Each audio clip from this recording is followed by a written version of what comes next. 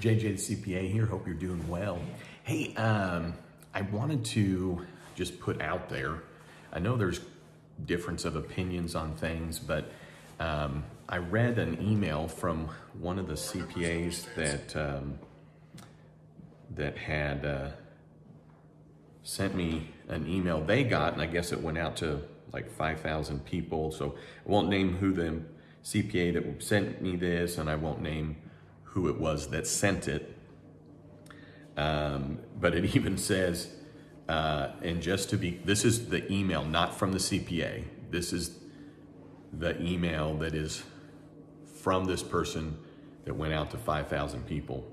So I'm going to run through it if I understand it, but they say in the email, this person, if you tell the Department of UI that I told you, go steal all you can, you won't get in trouble, I won't back you up.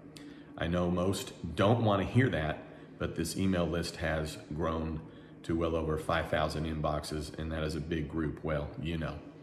So anyways, I don't know, the context, and if this is going to 5,000 people, it's clearly not going to the person's clients that they would know their circumstances. And so, when there's a difference of opinion on things, you have to keep in mind that any advice, and I've said it on my live show, you have to really know the facts and circumstances. So when someone's interpreting the law, but this is an interpretation of the law that it's not a difference of an opinion, okay? It's helping somebody take advantage, right? And my theme has been on the PPP money, that there's no strategy. It's what you're gonna spend, right? So you have to do that first to have the forgiveness. But this person's devised, and then I had another CPA tell me that there's a CPA tax attorney that like people pay for the advice of this person, and they've been to people's offices. And so I think what you have to be careful of is that, until final interpretations are out, especially if you're clearly trying to tell people how to cheat the system, that you should definitely wait until the SBA comes out and clarifies everything. And, people that are sending out this email and or, CPA attorney, right, / attorney, they're giving out advice on how to cheat things out. The good thing on them doing that is that the SBA is going to be aware of that, and then of course they'll address it. So this is not even a difference of opinion of mine. I'm just showing you what the law says, and then what I want to kind of this video is a little bit of a warning that if you come across this advice, all I can say is at this point it would be my opinion to tell you, you can't do that. That's not really how this is going to work. But on April 18th, I can't show you where the SBA said that. But let's be clear on a couple of things. The law, the CARES Act, when it's talking about, for example, the ERC. And by the way, on the ERC, if you've taken PPP, hold on doing anything because we need further IRS clarification. But anyways, it says in law, if you're above 100 employees, you do this. If you're below 100 employees, you do this. Well, it doesn't address, well, what if you have 100 employees, right? So the IRS interpreted that, right? And the IRS, it seems clear they're going to go with, well, 100 or less, and then over 100. And then, in the tax law, it didn't define utilities.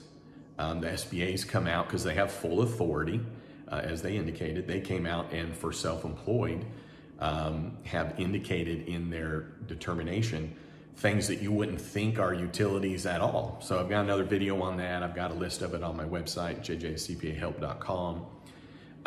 But I would never thought in a million years the things that SBA is saying is utilities, because like gas in your car that you use for business, okay?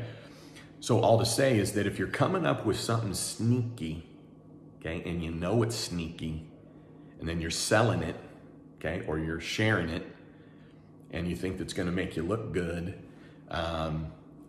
shame on that person.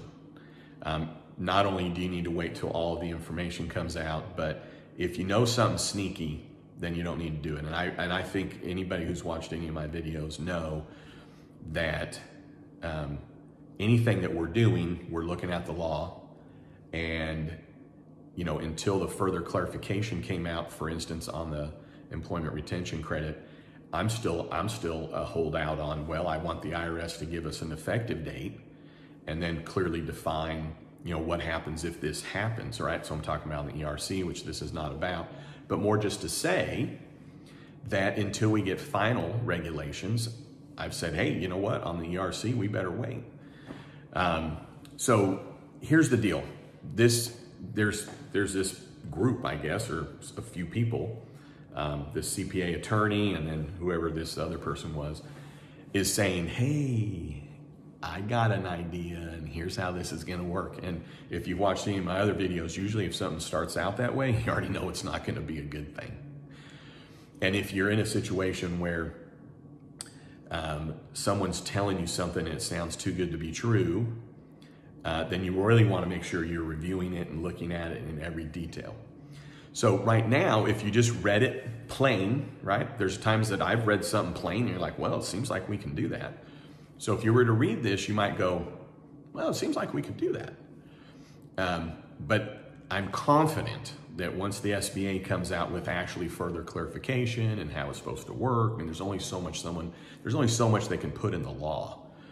But that is this, okay? So if you look at section 1106 in the CARES Act, and we're looking at number 2, number 3, and number 5, and we're talking about the reduction based on reduction number of employees, so that's a title in there. And we're looking at salaries reduction and comparison, and that's a title there.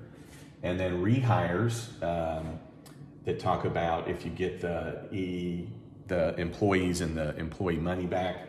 So even if you're like, well, what? Where is it, JJ? Well, look at 1106, and then there's titles, okay? Reduction based on number of employees, salaries reduction, and then the rehires, okay? So those are the sections I'm looking at. And I'm sure that, if you're of the mindset and you want to argue that you can do it, please don't even contact me. I'm not going to read your comment. I'll just delete your email. I don't want to hear how you think you can actually do this, because you can't. And I will tell you this, even if for some reason you ultimately can, you've defrauded the government knowingly. So the law does say if you do something only in the tax law, if the only motivation is tax savings, that is not a proper reason to be able to take advantage of something. Now that's the tax law. So with this, it's clear that this is taking advantage of and defrauding the government both ways. It would be a crime, and I'm hoping that the individuals that are selling this, promoting this, because it does say in the tax law, people that promote schemes, okay, they get in trouble. So whoever sent out that email to 5,000 people, maybe they need to get in trouble, because clearly they're promoting something that is clearly a scam. Not even like, I didn't realize that would have been a scam. Okay, the CPA attorney that's going around and providing this information, when it's like, hey, for $59, I got a secret for you. I hope they get in trouble, to be honest with you. So shame on that person. I don't know who this other CPA attorney is, so I don't know, and I wouldn't call him out anyways. It's called being the gentleman. But if this is now spreading like wildfire, JJ the CPA is needing to tell you, even if somehow you technically think you can do it, I doubt the bank's gonna let you do it, because they have to interpret it. And for sure the SBA is gonna come out and say, no, it needs to work this way, and no, you couldn't have just done this, especially if you also you had your employees do this. And so what am I talking about? So the scheme here is that you take the PPP money, which by the way is a grant, okay? And the grant is you need to spend it on payroll. So the scheme that's being told is send all your employees on unemployment. And then they return right at the end of the 8 weeks. And then you share the spoils with all of them, okay? To the minimum amount. So then what you did is you got the overall payroll back to what it would be for the 8 weeks to potentially technically get forgiven. And you've gotten your head count up right at the end, right, to get forgiven.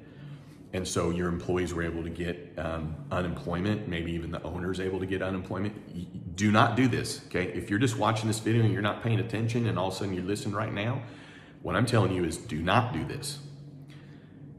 It is defrauding the government to say, hey, go and collect unemployment, and then after 6 weeks come back and I'll give you, in essence, a bonus. I'll give you some extra money, when really only it's going to represent compensation of the prior 6 weeks, okay? You also have to look at what is in the law, and is intimate in the law is, it's what were you doing before, okay? So like with the ERC, it clearly states, well, whatever was being paid during the period, okay, that you're taking the credit, it has to be the same pay, reasonably the same pay as the prior 30 days. And when you look at the CARES Act, and this is dealing with the forgiveness in 1106, you're comparing information during the covered period, which is 8 weeks, to the first 2 months in 2020. And then also at the beginning or February 15th through June 30, 2019. So you have all these comparisons. So what it's saying is in number 2, reduction based on the number, I just want to point out to everybody that it says average per month, okay, on this part, okay? So just make sure that if you're doing this scheme, you really take note that the law says literally average per month on the number of employees, not just what it is on the last day. And then in section 3, that's talking about the salary and reduction comparison. Okay, you're comparing it to other numbers that already happened, okay? So there's no reason for me to explain this to you, because if you're gonna do this scheme and now you wanna be shown that you shouldn't be doing it, I'm giving you enough information that you'd be like, oh, okay. Because on this month, right, per month, so you have 2 months. So if 1 month you have 0 and the next month you have 10 employees, then you would have an average 5 for that time period. You're committing a crime if you're gonna tell them, oh, I had 10. Okay, just because you brought them back in the last week or two, you don't have 10, you would have equivalently 5. And then same thing with the salary. So here's where they're hanging their hat on it. So this is breaking the law. This is going to prove to break the law. So do not do this, do not do this, okay? So putting employees on this pandemic, okay?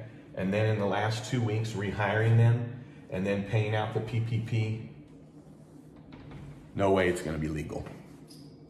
There's no way.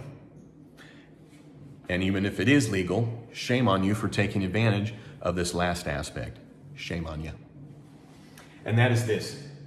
What it says in here in number 5, okay, is that if you get the employee number up and you eliminate the reduction in salary, then all is forgiven if you had a reduction and you had a change in the salary. So it's saying, hey, go ahead and just get your employees back and get the pay back, and then all will be forgiven on number 2 and number 3, no big deal. And then I've heard people like, well, you know, if I just hire everybody back, I'm good. And I've said, well, I mean, you have to spend the money first, okay? Meaning you had to have spent the money. Now, I don't see anything actually in the law that says it has to be spent evenly. I do see some things inferred by the SBA that it's payroll that was incurred over the 8 weeks. I do think the spirit of it is looking at the amount of it, and I understand there's a difference between the spirit and then what the law is, but the SBA is leading towards, I believe, what will be clarification of, you know, like, well, what was the payroll paid throughout the time, okay? Because where they're hanging their hat on a technicality, that you have to understand in the law, there might be a technicality, but it's just because there hasn't been final determination on it. There's no way that the SBA is going to be like, well, gosh, we weren't aware of that. We didn't know that we held that issue. Well, gosh darn. So what they're saying is, hey, for 6 weeks, boom, employees, go ahead and go on unemployment. And then when you get back, I got money, money, money. Some for you, some for you, and some for you, and some for you. And look at me, I got everybody back right at the end. I got my PPP money. I don't have to pay it back. Look at me. Boom. Okay. No way that the SBA is going to allow that to happen. No way your bank's going to allow that to happen, because your bank has to sign off on this stuff. Okay. The bank, I would assume, would want to look at it. Okay. So here's the deal. Okay. If you want to do that scam, you better wait for further clarification. If you want to do that sham and you do it and you successfully get away with it, then you were a criminal that somehow figured out how to open the back of an ATM and pull it out. And what your excuse is, well, no one caught me. Someone told me how to open the back of the ATM and I just pulled the money out. So what are you gonna do, huh? What you gonna do? Okay? So if you're subscribing and paying for somebody to provide that advice, you should stop right now. Because here's the deal. There's no way that's proper. There's no way that's correct. And even if you can hang your hat on a technicality, right now, this law is so new, we haven't even gotten to the full phase of forgiveness. The SBA hasn't pulled out full verification, and the SBA can change the rules at any time. JJ the CPA, out. Don't break the law.